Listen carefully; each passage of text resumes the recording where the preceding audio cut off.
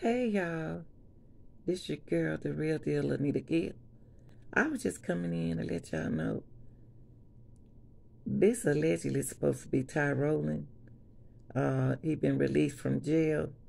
Look like a different dude, don't he? He was the dude videoing people at Kenneka Jenkins right there at Kenneka at the party. What's that against her ear? Is that a phone right there? Do Kenneka have a phone against her ear right there? But that's Tyrone, y'all. I was just letting y'all know. He out of jail. He was the guy in Kenneka Jenkins' case.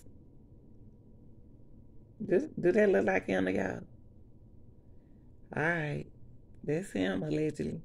He was bald head and he got hair full of head. Got a lot of hair on his head.